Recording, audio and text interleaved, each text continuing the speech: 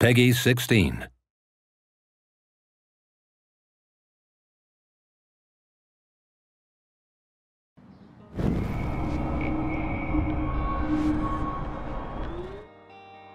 One of the main features of the game is, of course, the power of Max. She is able to rewind time. We knew we wanted to do something with the rewind mechanic that we had explored in Remember Me, and we started thinking of what can it mean in another context, and we started to bounce ideas around. Very soon this idea of choice and consequence and being able to rewind them came about. You know, what does choice mean when you're able to rewind through them?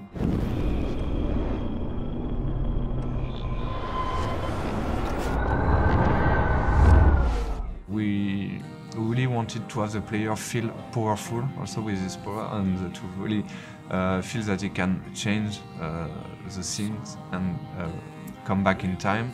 The game could exist without the rewind. It could be an classic adventure game, really interesting, I think, but this new layer allows the player to have a different experience, be able to see the direct consequence of a different choice. You could be happy with the outcome of the first episode, how it ends, and regret maybe later your choices and wish you have do something different. The player will want to have several walkthroughs to make sure they see all the outcomes. When you're dealing with some time travel, you need to define clear rules in order to be sure that it's working within the frame of your story of your game. And also we needed to create those rules to have some really fun uses with puzzles and mechanisms for the player. Chloe, you're stalling. I'm changing! Give me a minute! Just don't let me in, now. Please. 1 second! I'm changing! Give me a minute! Please. 1 second! My bra is stuck. I'm not screwing around, soldier. Chloe, open this door. So the idea is when Max is rewinding, she's keeping every knowledge she has. A bit like in the movie Groundhog Day, when I just spoke to you, I rewind, I remember everything you told me, and I can use it again when talking to you.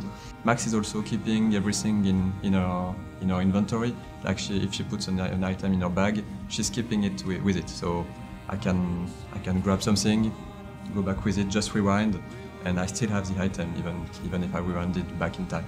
Those kind of rules, we use it a lot for puzzles and also to tell something about also the characters. Even in a dialogue puzzles, you will have some information, but those information will be related to the character. And we've made a lot of tests about the rewind and should Max keep those information, should Max keep those items, should Max be rewinded herself when she rewind.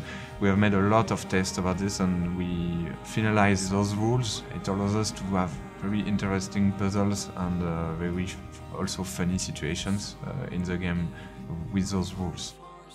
Max is not moving when she rewinds. This is also for the player something much more powerful, to be in a scene, to rewind the scene and to see all rewinded instead of being rewinded. Of course, we keep this rule since the beginning, nearly the beginning. The guys in the beginning were saying perhaps it could be better not to have it in the game, but we insist and we find the proper solution. And also for the artistic style, it's great. It's so crazy to see it, and Max also from the beginning, and what she is now is amazing. The work they have done is I'm just happy. Yeah, it was my little input and they have done something great, so it's magic. It's all about finding solutions to problems, because you know, when you design a mechanic, it never works in the first time. So even though it might sound cool, like the rewind gameplay, it's only when you put it in the game and you test it and then you find that it's flawed, that you can iterate again on it, and that's really cool to improve stuff that we designed before. The rewind power is giving nightmares to developers and to level designers, but at the end it's a very powerful tool for Max and also of course for the player.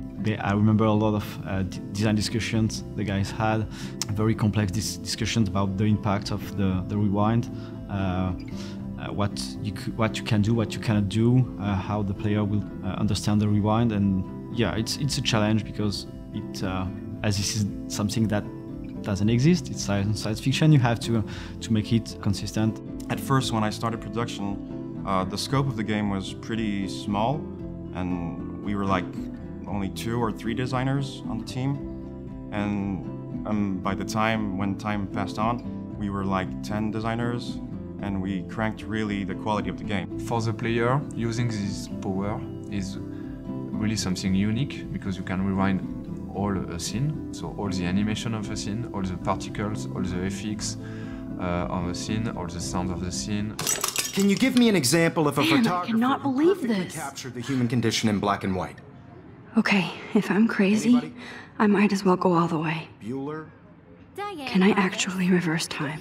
Since Max is a photographer and the visual of the game are linked to this photographic feeling and also nostalgic feeling, for the rewind effect we developed some new post processes and new visual effect, looking like the film is burning when you reach the limit of your power, when Max is getting some headaches because she cannot rewind further in time, or when she's rewinding we have this double exposure feeling, like two different times are overlapping or framing at the same moment. So we are using all those visual effects to give a nice feeling with the rewind, to really show the player that is going back in time, and to be something quite rewarding and really cool to look at when you're rewinding.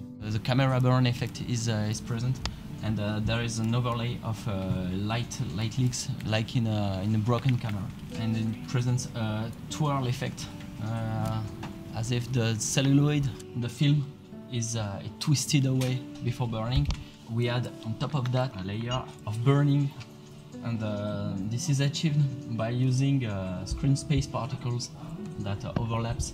During this effect, Max is rendered as a blurred ghost, and the blurred effect is composited on top of the scene, but slightly offset, like it was a composition of photography. What we want to achieve is to see a reminiscence of Max. It's not the actual Max, but to overprint a ghost of what she has done previously. It's still a story of a character with a rewind power, so there is this story arc that is quite sci-fi, but there is also all those elements of real life that we wanted to deal with, and that's why the game is called Life is Strange. It's also something that's really important for us to talk about those real characters and real issues with that some of our players might have experienced themselves already. Seeing people play the game will be the best reward. We've made some playtests, we've seen people giving us their feedbacks, and as soon as you see someone doing a specific thing that's a part of the gameplay that's not mandatory, you see people explore, people enjoying small stuff, smiling, having fun. It's the best feeling you can have. Life is not always so easy. Life is strange, and so you have to grow. And I think the game will help people grow, and I think it will help also video game to grow in a way. It's perhaps pretentious, but we want to bring the independent video game to our industry, and I think there is a huge place for it, and I think it will be very successful. Thanks to Square Enix, who were the first to believe in the project.